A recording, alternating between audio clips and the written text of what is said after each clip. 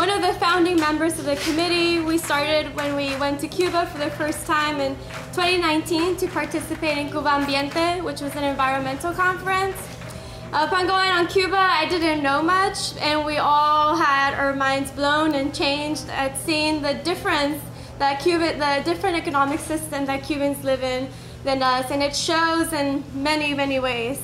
But with that said, we came back and we saw the need for an educational committee educating people about Cuba, specifically because the U.S. has had a criminal blockade against Cuba for over 60 years, and the saddest part is most Americans don't even know it exists. So we started this committee mostly to educate people, not to change anyone's mind, although I feel that happens by itself. To start us off, we'll have Pastor Eddie, who was very welcoming to us here. Not only the first time we're here, but I believe the third time we host an event here.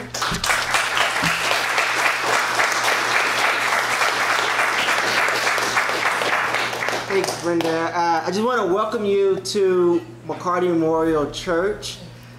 This church has been here since 1932, connecting spirituality and justice. And this issue is very important to us as people of the African diaspora. We care about what happens in Cuba, because we know that religion at its best is not only about the liberation of your soul, but your body as well and your mind as well. That it is about justice, which is love in our relationships, but also a love in public, which is fighting for justice and speaking out and having hard conversations and opening up our minds. And so you are welcome here. I hope this event is prosperous. This is the third time, I think, and you're welcome anytime to come back. And this is what church is for, to nourish the soul and the mind so that we can move together for transformative change and so forth. So welcome here. We're so glad you're here, and we hope this event is wonderful and that you leave a little bit more enlightened. If you ever want to see me on Sunday, I'm over next door at 10:45. All right. I'm Reverend Eddie Anderson, and I am the senior pastor of McCarty Memorial Christian Church in the city of Los Angeles.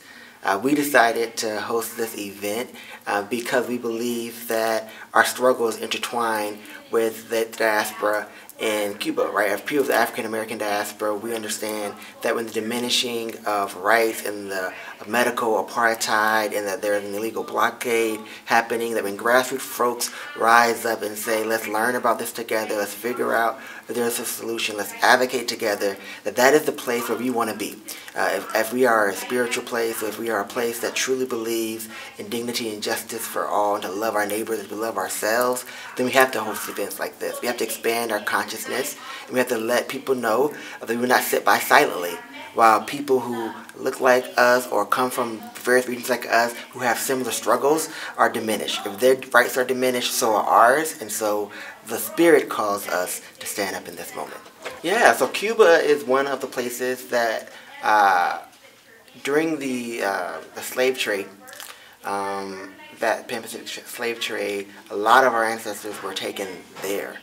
And the rule of white supremacy and plantation capitalism really began to oppress and strip away the indigenous traditions and cultures of folks. And so that legacy of slavery lives on in a blockade. It lives on in medical apartheid. It lives on in the ways in which America has treated Cuba for being bold enough to be a nation of color, a nation that does not shy away from their roots, but then lives fully into the liberation and wants to create a new way, a third way, a way where everyone has dignity and freedom. It may not be the plantation capitalistic way, but it's a way nonetheless that has brought life and dignity. Think about the Cuban Revolution and the way that they educated everyone in the community. That is what we need in America. And so that scares America in many ways. And so that's a legacy of slavery. If you know anything about slavery in America, they didn't want people who look like me to learn how to read and write.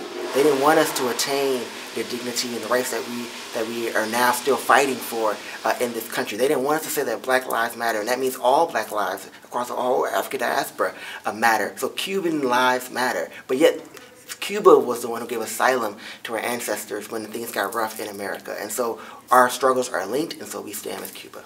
we have our second speaker, George Funmaker, who is the Native American leader in the water and land back rights movement.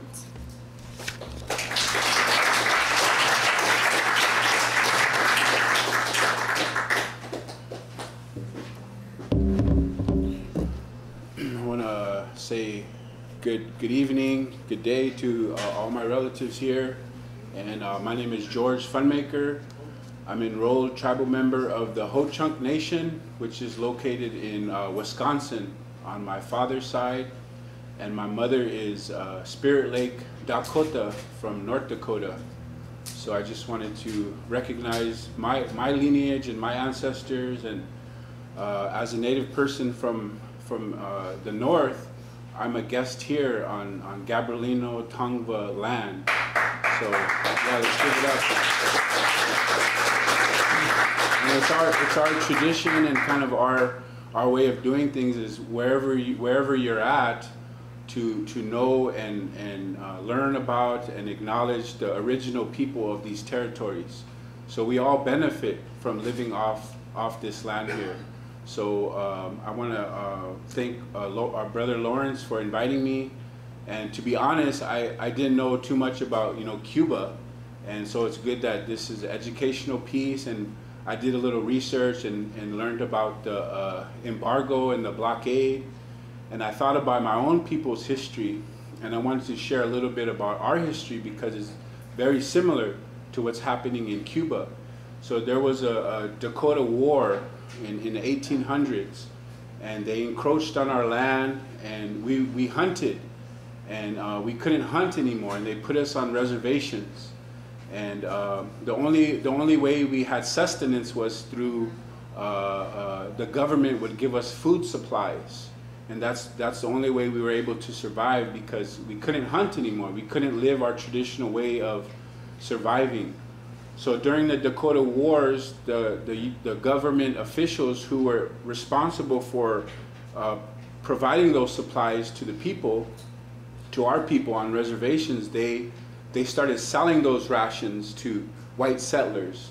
So our people began to starve, our children began to starve, and our warriors and our chiefs talked to the US officials and said, we don't want to go to war, but our people are starving, our children are hungry, our people need to live.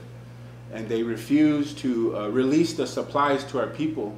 And one of the government agents said, let them eat grass, or let them eat cow dung. That's a statement that he said to the Dakota people. So the warriors got together and decided that they were going to go to war. And that was the last option because their people needed to survive. Their people needed food and supplies. So they went to war, and they found that government official who said that to the people, and he was the warriors. They scalped him and mutilated him, and they found grass in his mouth. And so that was a little justice for our people, because our people wanted to survive just like the Cuban people.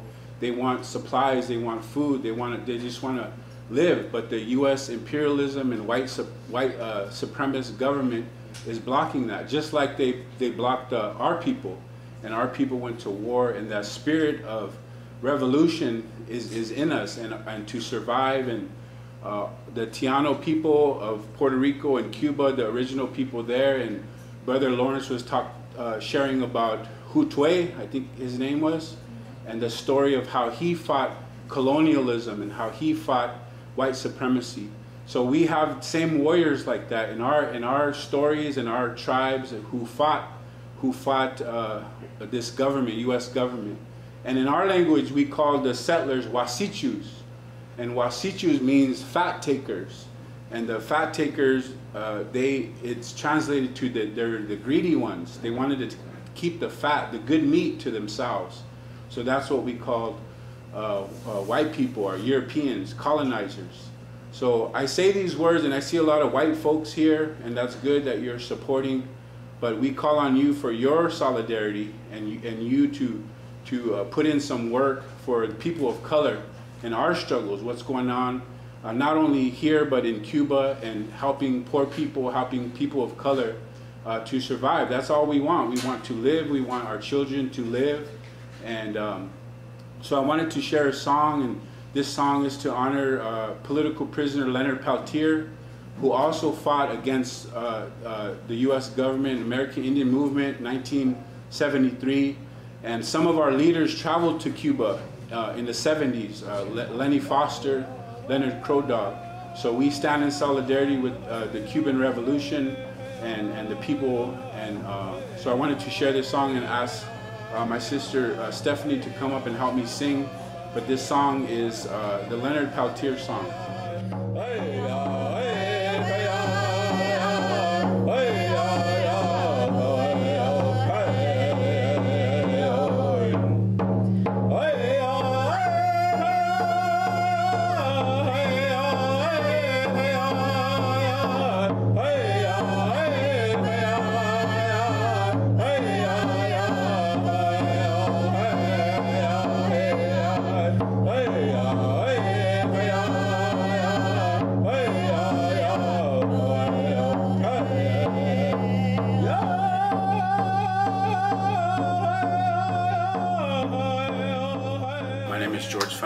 And I reside in Long Beach, and I'm a community organizer, grassroots organizer with Native issues in Los Angeles, and environmental issues and land back. So my brother Lawrence, who's one of the organizers of this event, invited me to come out, and he wanted some Native representation, some Native folks to come out and stand in solidarity with the Cuban people. We definitely know all too well about U.S. oppression and U.S. imperialism, white supremacy. They've done that to our people, Native people in North America, for hundreds of years, in 1492, starting in 1492. So going on 530 years of oppression and U.S. imperialism. And so the Cuban embargo and blockade, the U.S. blocking supplies and not letting the Cuban people be free in trade and commerce. So we know all too well about that, how that is for our people too. So we stand in solidarity with not only the Cuban people, but all people who are affected by U.S. imperialism. I think for me is a lot of propaganda, to be able to see through U.S. propaganda and what is being shared in the media. So like Fidel Castro, you know, they portray him as a bad person, but he was part of a revolution and bringing. He wanted what was best for his people at that time. So learning about these different struggles is very important, and events like this kind of help people to understand what exactly is going on and be able to see beyond the U.S. propaganda, what the media puts out and what the U.S. government puts out, to kind of know the truth behind what's really going on. I know for myself, I'm going to share more and educate folks and learn how I can stand in solidarity with the Cuban folks and better educate my community about what's going on in Cuba. My name is Carlos Lazo. I'm a Cuban American and an activist for the lifting of the blockade, the sanctions that are hurting the Cuban people. I'm a U.S. veteran. I'm a father. Being a teacher is one of the great gifts that I ever had in my life, because my students, somebody who wants to change the world, who wants to do something for humanity, the best place that you can achieve that is by educating, by helping new generations, right? And in my case, I take this seriously, and my students are my family too. And I take my students to Cuba, by the way. Just 2 weeks ago, we came back from a trip where I took 40 students and some of their parents to Cuba, and we delivered 5,000 pounds of milk to pediatric hospitals. And those were bridges of love in action. Yes. Tito Carlos Lazo. Tito Carlos Lazo. Tito Carlos Lazo. Tito está. Tito Carlos Lazo. No. Tito Carlos Lazo. Lupe Carrasco Cardona. Tito está. Tito está. Tito está. Brenda López. Tito está. Jay Johnson. Tatum 57. Tatum 57. Tatum está. 45. Tatum está. 80. Tatum está. Tatum está. 39. Titi. Titi. Titi. Okay, I start this conversation with you. First of all, doing the first thing that I do in my class when I start the school year. I'm a teacher. I'm a Cuban American. I live in Seattle, Washington. I have been in the United States for the last 30 years. And the first thing that I do in my class, I teach Spanish, is trying to show the students who never have taken Spanish how we tend to replicate and learn from each other even without knowing what is going on. Because I say, Tito Carlos, the kids didn't know and you didn't know what Tito was, but you assume this communication that human beings have, you assume that Tito Carlos means my name is Carlos, and then you start making connections, and when I say Tito Ta, you already creating your own rules for the language, right? But the same thing we do in Puente de Amor. Puente de Amor, Bridges of Love, is an organization where we try to do actions. We are not defined for what we say we are what we do. As Jose Marti used to say, the best way to say is to do. We don't say we are this, we are that. We say we do things and then let our actions define us. In our movement, I'm so happy to be here because in our movement we invite people from all creeds and ideologies. This is something very novel in the Cuban community. The Cuban community before have been defined, and in the United States mostly by people who define themselves, say themselves that they are right, from the right. And they, of course, if you are from the right, you support the blockade. And if you are from the left, you are against the blockade. That's the whole paradigm, right? In the new paradigm that we bring is that to support, to ask for the lifting of the blockade, you don't have to be from the right or from the left. You have to be a decent person. If you are from the religion of Islam, if you are a Christian, if you are whatever, Jewish, if you are communist, if you are anti-communist, and you are a decent person, you have to be for the lifting of the blockade, because the blockade is not just a political thing, it's a moral thing. And this message has been resonating in the Cuban community lately. And during the last 20 months, we have been doing caravans. I start with my two sons and my two grandsons, and my two nephews, biking from Seattle to Miami, to Washington, D.C., 5,000 kilometers 2 years ago. After that, people start replicating that in their cities. In Miami, a bunch of crazy people start saying, oh yeah, this blockade is hurting our families. But I'm from the right, and then I say, it doesn't matter if you are from the right, you are a family man. You have to be against this cruelty. And then people start joining our movement. And then people start joining our movement in New York, in Seattle, in LA. And the only condition to be part of this movement in the United States, around the world, is that you are a decent person, a person of family, and you want the lifting of the sanctions that are killing the Cuban people. And the sanctions really are killing the Cuban people. Besides doing caravans, we have taken some other actions, like taking custodial to Cuba. What is custodial? I learned this word recently.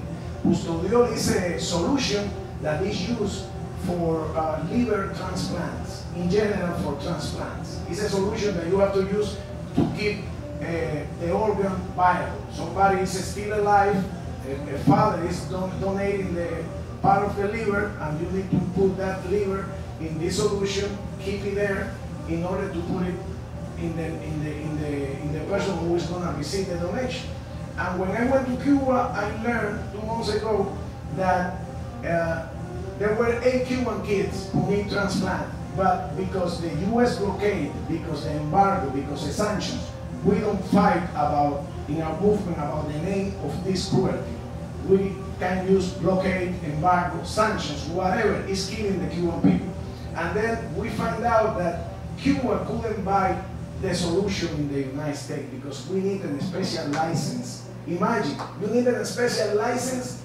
The United States have to issue a special license for the life of 8 Cuban kids. The United States God, because God is the only one, for those who believe, who can take life or give life, right? And then when I came to the United States, I tried to buy the solution. No company wanted to sell me the solution. I went to call Germany, where they sell the custodial solution. They said, for Cuba, no, I'm sorry, we cannot sell the solution. Very expensive. Finally, we found the solution, the third country, in Mexico. We bought the solution. The solution for the 8 kids, first, the company in Mexico never knew that it was for Cuba, because if they know that it's for Cuba, they won't sell it. Why? Because Cuba is in the state, the list of states who support terrorism. And companies are afraid to sell things to Cuba. Financial institutions are afraid to make any transaction with Cuba.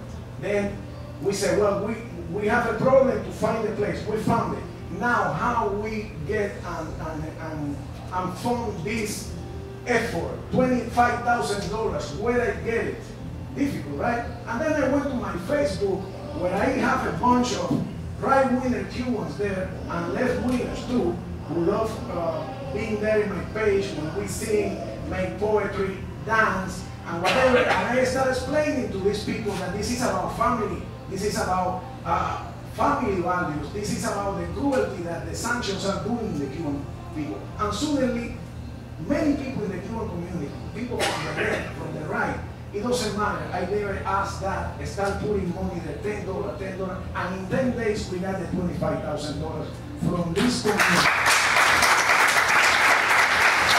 Sometimes people used to say that Miami is the city of hate, because a lot of hate comes from that, but from that place. But we also say that Miami is the city of love, because a lot of love is sleeping there, because hate is very noisy. Love is shy, but those who love are more than the one who hate. And then we have been, and I know this, that people can come back from hate because I come back from hate. I used to support the embargo in 1993. I was in prison in Cuba in 1988 when I tried to leave the country, and I went 1 year to prison. And I thought that Cuba was the worst country in the world.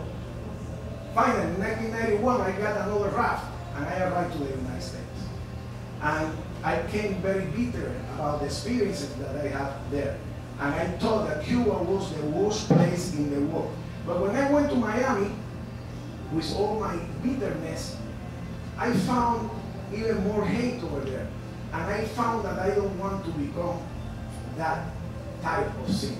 And my father one day, remember this, my father in 1993, he went to Miami to visit me, and I was discussing with him, just like any kid discusses with their parents, political issues. We always are having arguments most of the time against the position of our parents. My father was a communist, and I said, yes, they deserve to be blockaded. And then my father looked at me, my father who had been going to prison, taking care of me, putting family first, even when he was a communist. And he said, son, you are not like that. This is your family. This is your people. And when he looked at me, suddenly I feel shame for what I was becoming. And suddenly seeing that conversation start moving me to love. I visited Cuba in 1994 and the situation was very bad, the special period. And then when I visit my family, my friends, the people who have helped me, because my mother left Cuba when I was 15 and I lived there in an apartment by myself when I was in high school. And the families that I have mostly were my neighbors. They gave me a plate of soup, they gave me a good advice. And when I saw those people having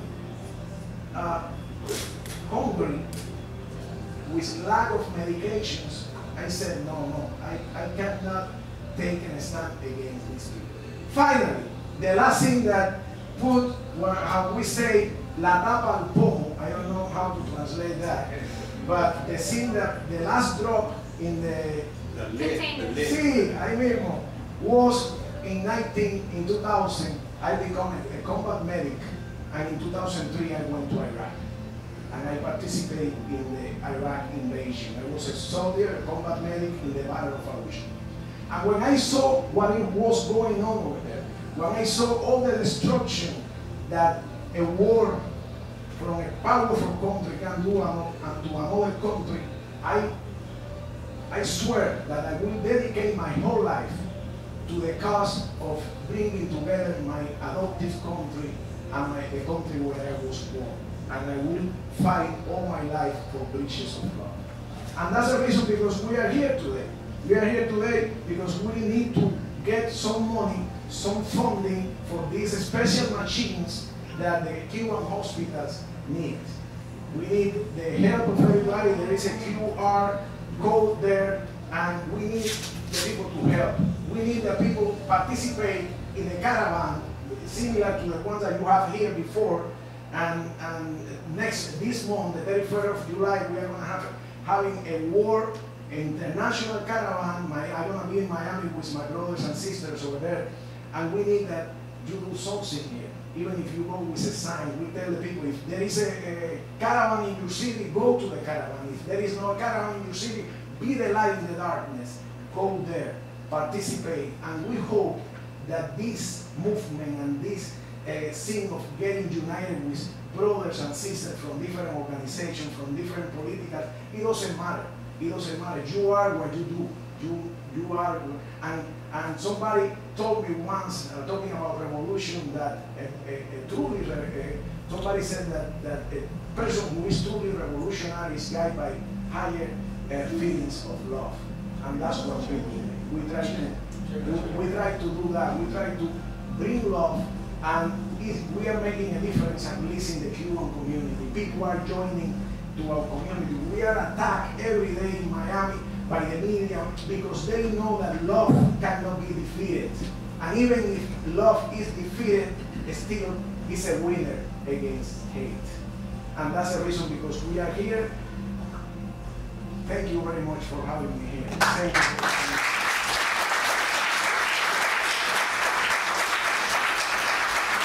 During the last 2 years of Obama, we did progress. The United States moved closer to lifting the sanctions, to lifting the embargo. But Trump came to the presidency, and then everything that Obama did, Obama allowed more Americans to visit Cuba. Cruise lines were going to Cuba. Cubans came here frequently. They have visas to come over here. Cubans start receiving Americans over there in their business and all that. But as soon as Trump came, he started taking down whatever Obama has implemented. And not just that, but also implement 240 more measures, more than 240 that basically punish the Cuban people. For instance, in the middle of the pandemic, Trump prohibited Cuban Americans, Cubans around the world, or anybody around the world to send money through Western Union. Basically, you cannot send money to Cuba, to your families, remittances. This is prohibited. And you imagine that in the middle of a pandemic, who is the United States government to tell you, I'm sorry, but you cannot send your $100 to your mother who is in Cuba. And they have been, Trump put Cuba in the list of countries who sponsor terrorism. And it's really very sad because Biden didn't do anything, and the financial institutions around the world. They don't want to deal with Cuba. They refuse to do any business with Cuba. The rationale, the message of the United States is that they are hurting the Cuban government. No, they are hurting, they are killing, they are affecting the Cuban people. And they are hurting very bad the Cuban people. Well, yes, there is a lot of irrationality in the policies of the United States toward Cuba and toward many countries, but especially toward Cuba, because the United States says that they want to change Cuba to a more democratic model, more like the United States. But first of all, how many countries are monarchies? How many countries don't have the type of democracy that the United States has? And the United States has a perfect relationship with them. Right now, our president is in Saudi Arabia, right? And I mean, people knows what is going on here. And then by keeping Cuba for 60 years in implementing policies that hurt the Cuban people, hurt the American people, and are against the best interests of both countries is totally irrational. The best way to change this is if we can show Americans what is going on. If we can show the American people, because most of Americans don't know what is going on over there. Most of Americans, Cuba, they get just the media, whatever the media says about Cuba, and that's one of the reasons because the United States prevent Americans from going to Cuba, because they don't want to see the reality. And Cuba is a country with many problems and with a lot of dark, but a lot of light too. A lot of bad things, like many countries, with a lot of things that the United States can learn from. And I see that when I take my students and talk to the Cuban people and how they build bridges of love by learning each other about their communities and about their life, right? And then I think that, going back to the question, if the Americans are educated about the inhumanity that is happening 90 miles from our coast, that's a time when this is going to start changing. My name is Guadalupe Cardona. We are in West Los Angeles at the Hands Off Cuba event, just to raise awareness about the blockade against Cuba and the impact that it's having on the Cuban people, specifically as it pertains to their health and different medicines and medical supplies that are needed. So to raise awareness in the hopes that money and medicines can be raised to take to Cuba. Here in the United States, people of color have often provided labor for capitalists to be able to, have big business, big agriculture, big industry in general.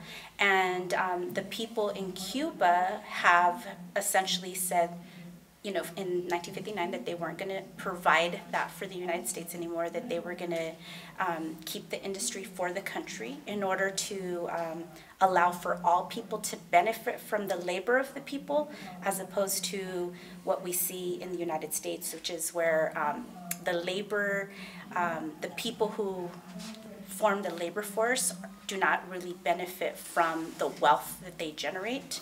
And so what we have in common is that right now the blockade against Cuba has put the people of Cuba in a position where they are they're also struggling, they're poor, very similar to the people of the United States, the people of color in the United States.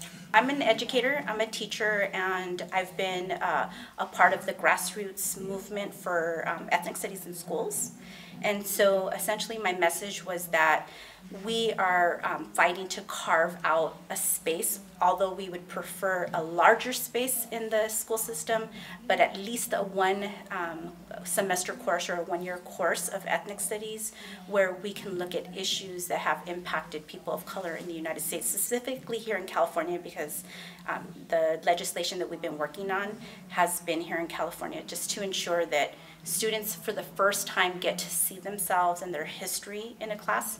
And that struggle has not been very easy. It's been a 52-year plus struggle.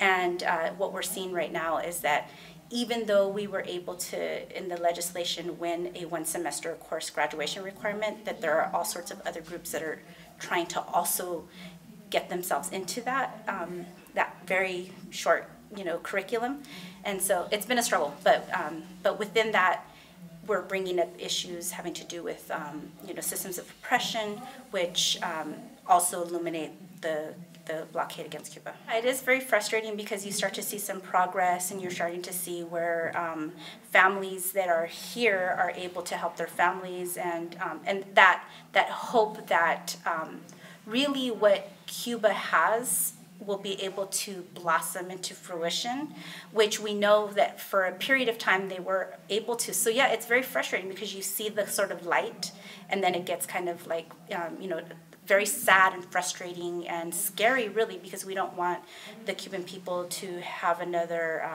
period of time where, we see essentially like a famine even happening in Cuba. So it's very scary.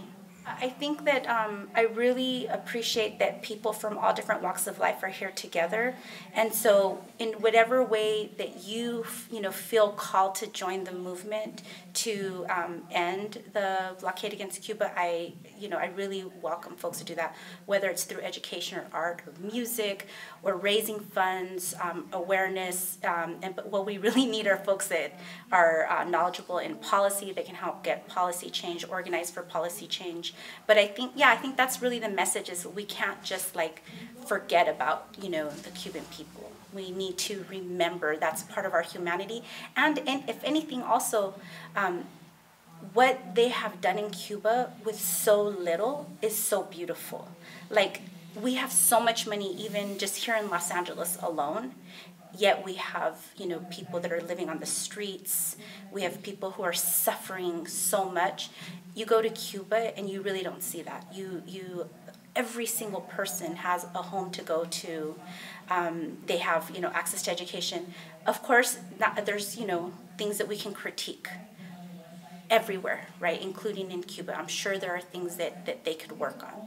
But to the extreme and the extent that we have in this wealthy, resourced country, not at all. So I would definitely say, let's not forget about them, let's study them, and let's even, emulate what we see in Cuba. My message was really about there are many reasons why we would want to go to Cuba and to learn from them regarding how they think through their health system, how they prioritize community health, their focus on prevention, the discoveries, the innovations they've had in pharmaceutical development. So my main message was to be able to convey the importance of that and how we have a lot to learn, but also to talk about the reasons why we go, or the reasons why we can't afford not to go, which is that with what's coming up in our futures when it comes to pandemics and disaster management, given the path that the world is on when it comes to issues of climate, as well as war. Given that path, we have no choice other than to build stronger relationships with the Cubans and to think about the livelihood of the Cuban people as directly connected to ours, because they have gotten a lot of experience globally in studying these situations. And right now, more than ever, we need to have these cross-country collaborations that are meaningful. These grassroots conversations are important because people often think that politics is not something that is directly connected to their everyday lives. And so being able to be in places that are easily accessible, that are friendly for people to come and to learn about the issues, is where you can make the connections to why is something like this relevant to me, and how is it connected to the things that are the most important in my life. So I think these kind of grassroots spaces are fantastic opportunities to do that. But I also think in the grassroots spaces we think of each event as needing an outcome, when we really need to, and this is the benefit and something that can, primarily only be achieved through grassroots. I think it's important for us to see the grassroots as an opportunity to build over time. And so, I really enjoy the invitation to be here to talk about what we're learning and why we go. But it's, I think, the continuous conversations in this way, without necessarily having to be, a part of some sort of outcome, that are really going to build the momentum for us and get the change. And I think that's only possible at the grassroots.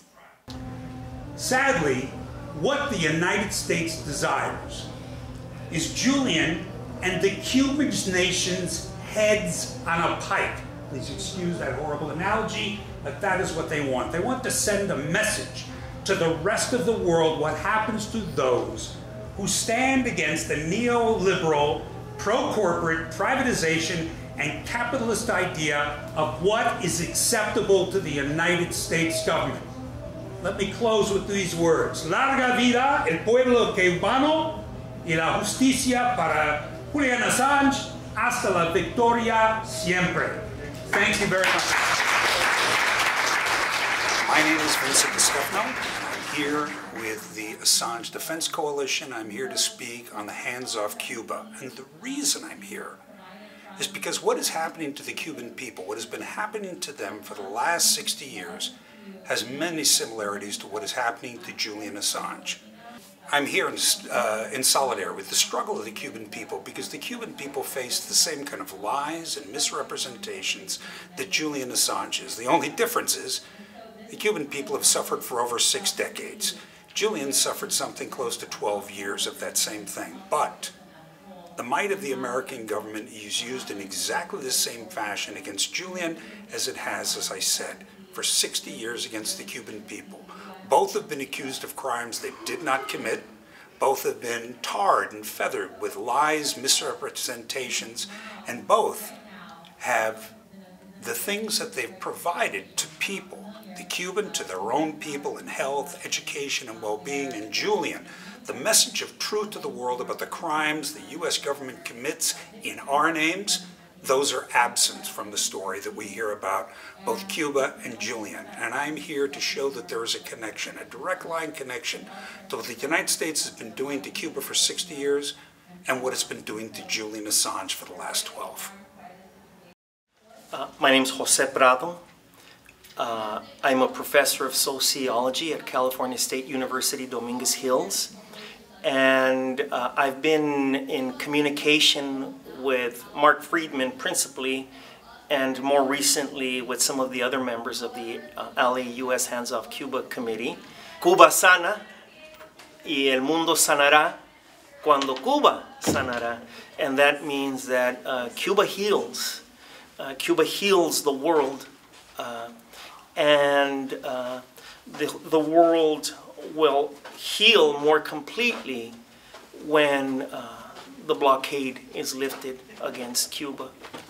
And so that, of course, means that the restrictions on medicine on account of the blockade, restrictions on medical equipment and such, that are imposed on Cuban society need to be lifted. I'm a Chicano professor of sociology, and I came through the academic channels, as it were, by way of the inspiration of the Cuban Revolution on the Chicano movement of the 1960s and the 1970s, by way of the inspiration of the Cuban Revolution on the black movement of the 1960s and the 1970s.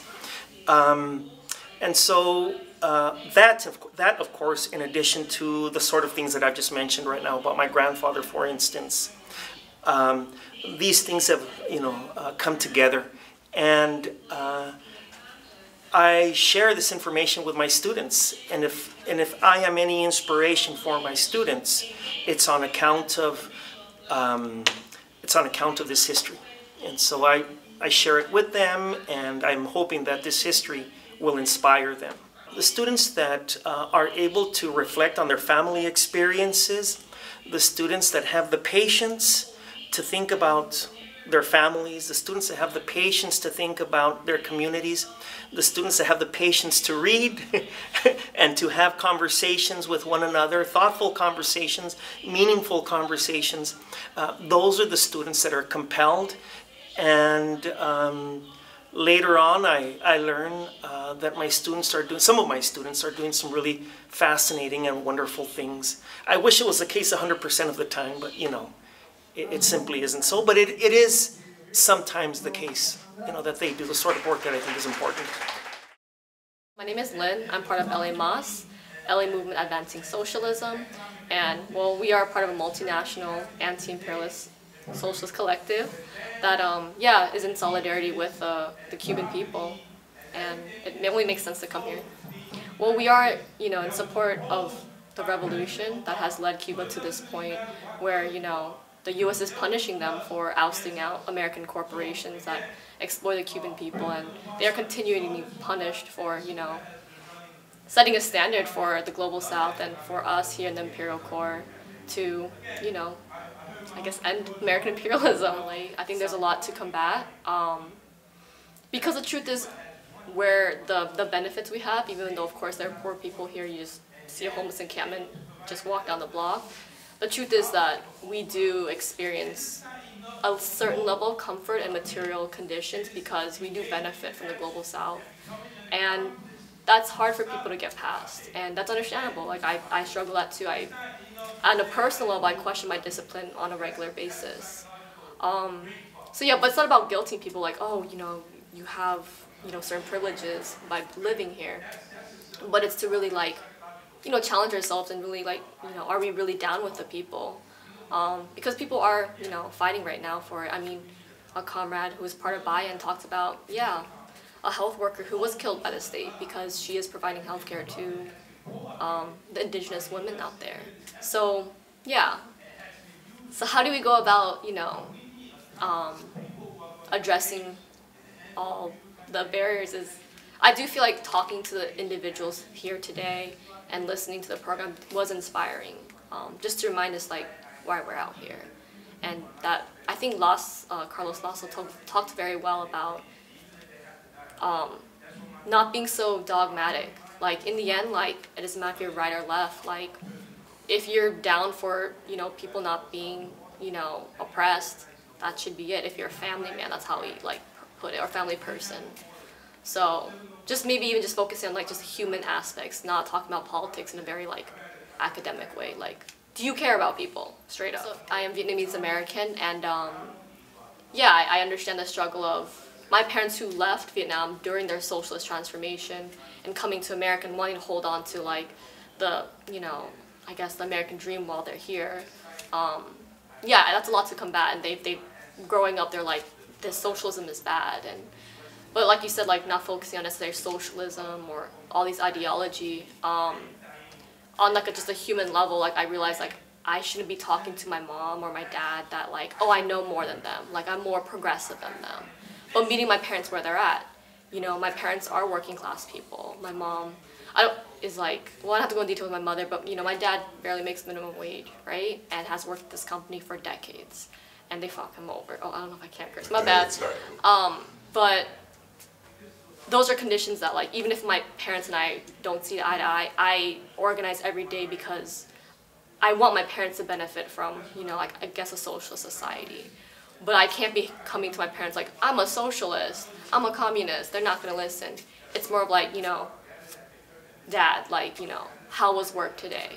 And, like, you know, meeting him where he's at, like, you know, why he doesn't agree with the minimum wage going up because he's been working so hard. Why should people who he thinks doesn't work hard enough? I don't agree with it, but you gotta meet, I mean, I have to meet them where they're at. And same with my mother, that, like, I'm not better than them just because I've read some theory or I hold on to a certain political ideology. Yeah, I learned from my parents and they will be learning from me too. My hope for Cuba, yeah, is definitely this lift the blockade and for them to continue any project they have without interference from us. So yeah, self-determination basically. My name is Lawrence Reyes. I'm with the Puerto Rican Alliance of Los Angeles, former Young Lord Party member, and I ended up here because I'm a member of the Hands Off Cuba Committee of Los Angeles. Soy boricua, estoy aquí de parte de la Alianza Puertorriqueña de Los Ángeles. Soy miembro del comité, mano con, quitando la mano de Cuba de los Estados Unidos. And what was the message you delivered here this afternoon? The message that I deliver is that Cuba does a lot with very little. They engage in medical diplomacy, educational literacy campaigns. They serve humanity. And that was my message. I wanted to highlight the humanity that has been the result of the Cuban people becoming literate, becoming medical diplomats in the world, wherever there's an outbreak, wherever there's a hurricane or an earthquake. They offer help to Puerto Rico when Puerto Rico experienced Hurricane Maria, and the United States blocked them from coming into the island of Puerto Rico. American foreign policy is cruel, rational, bipolar, unipolar. It is discriminatory, it is genocidal, it is imperialistic, it is colonialistic, it is cannibalistic, and is full of lies. So the lies, the economic lies that have been told, the economic exploitation and the economic deprivation that the U.S. foreign policy ships, exports around the world is part of that cruelty. Well, the mission is to assist the medical diplomats, assist the Cuban people in being able to sustain themselves and survive by finding anesthesia machines that they could perform to do surgery. We engaged in the campaign for syringes, so people in Cuba could be vaccinated against the COVID virus. And Cuba has a 95% vaccination rate. And so we feel we have been successful. And we understand that some people may be opposed to the politics of Cuba, but they should not be opposed to the inhumane economic blockade of the Cuban people. It's misogynistic politics of Saudi Arabia, where they oppress women and they oppress and even murder journalists. You know, and President Biden goes and fist bumps with the king of Saudi Arabia, because again, it's about an economic lie. The economic lie this time is that he needs Saudi Arabia to increase its oil reserve and increase oil shipments in order for him to drive down prices. Because the aesthetics is the politics. The politics is that if he's able to lower gas prices, then his party will have a chance to hanging on to Congress against the Republicans. So again, it's really cynical. The U.S. foreign policy and diplomacy, and the lack of diplomacy that it has not engaged with in Latin America, and just the demonization of Latin American leaders, really is an example of that foreign policy. You know, the United States, this is what George Orwell would talk, a doublespeak. You know, you speak on one hand and then on the other hand you spite your face, right? So, you know, this whole notion of calling Cuba, Nicaragua, Venezuela, and other Latin American countries and putting them on a terrorist list is like the United States' hands are not clean. I mean, their hands have been dirty for centuries. So for them to even have the nerve or the audacity to put somebody on a terrorist list without any justification or without any evidence, because why?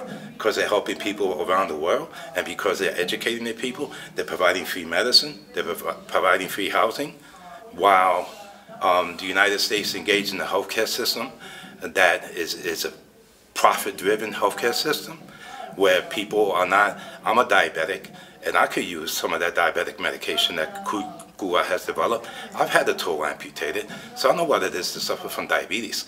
And yet, they have the nerve to say that Cuba, Venezuela, Nicaragua, and I'm sure they're going to put Colombia on there because of the recent election, that they are terrorist states. That's preposterous. It's shameful. So Tsukuru Force, I am a founding member of Pacific Asian Nuclear Free Peace Alliance.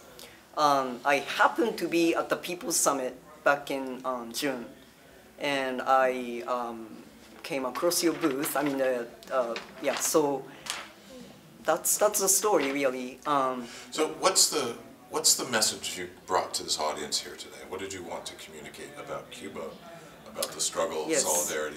What did you say to the group here? Yeah, so I have been advocating for ending sanctions against North Korea with my Korean siblings for years.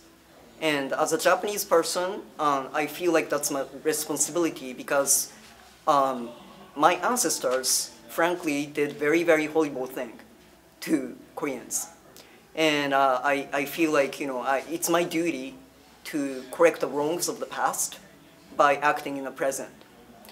And another thing was, so I believe any sanctions, blockade, embargoes are wrong. It's inhumane, so it must be stopped. And I was actually, my message was, so Che Guevara, he visited Hiroshima in 1959. He made a point of visiting there. And he showed such compassion and solidarity with the ordinary people of Hiroshima. So I felt like I have this soul connection and I really have to be here. I was actually specifically speaking in my speech about Korean families who live here, for instance. They really, they ended up here, not exactly like, out of their desire to be here. They were, a lot of them were fleeing their country. And they ended up in this country. And now, because of travel ban, they cannot even go and see their families. And this is just because the U.S. insistence upon, this false propaganda, essentially, that these countries are terrorists and all that, And that is just really absolutely wrong. I mean, in many aspects, but it's inhumane, as I said, it's morally corrupt. And this is like the worst demonstration of imperialism. So, yeah, that's what I have to say. I'm new to this, actually. I'll be perfectly honest. I'm still learning about Cuba, but what really struck me, actually, what caught my attention, actually, was, during COVID, them going all over the world and just offer support, without asking anything in return, right? So, that to me, that really hit me, in my heart. And that, I just thought that was just so amazing. There's a country, very small country, but acting on their faith and, principle, standing so firmly in their principle that they can sustain themselves, despite of all, pressure, like economic pressure from the United States, the richest country, in the world. So, yeah, that's just very, very impressive to me. And I'm a healthcare justice activist as well. So, yeah, universal healthcare, yeah, we need that in this country as well. Channing Martinez, Director of Organizing at the Bus Riders Union Strategy Center. We actually went to the People Summit this year, which was fantastic, and Mark came up to our table and said, "Hey, I want you guys to table." And we were like, "Okay." But obviously, also I saw the flyer, and we've been saying U.S. hands off of Cuba for years because they should have their hands off of Cuba and Venezuela and so many other countries, and so we wanted to come and show solidarity. Well, when we think about the buses, we think about the buses as a factory on wheels. And what I mean by that is that everyone in that bus is a worker. They are making money for the system, and they're making it easy for the system to survive, right? They're subjects of exploitation, subjects of neocolonialism, and we're trying to figure out how do we organize that grouping of folks to really rise up against their own oppressors, which just happens to be the Metro. As an extension, it happens to be the United States. But that struggle mirrors almost exactly what's going on in just about every third world country right now. That there's neocolonialism and colonialism going on, not just by their own government, but by the United States through their international policy and imperialist policies, right? And so we're trying to figure out how can we, and this is the message I was saying to people, how can we grow a base of folks that don't just see the U.S. or, quote, Americans as their community, but sees the world as their community, and then sees what it really is and wants to fight with that community? Well, one thing I'm learning, because I'm still a student of history, one thing I'm learning from the 1960s, movements in the 1960s, is everyone thinks it was all about civil rights. But when I look at some of those movements, they were connected to South Africa, they were connected to Zimbabwe, they were connected to, Cuba, they were connected to Venezuela, they were connected to so many different liberation countries. I mean, I just learned that President Mao, the head of the state, sent a note to students in Colombia who were going against Columbia University for having a department that's studying weapons of war, right? And they shut down the campus and they did a lot of great protests. Mao sent them an actual note and said basically, good job, keep doing what you're doing, right?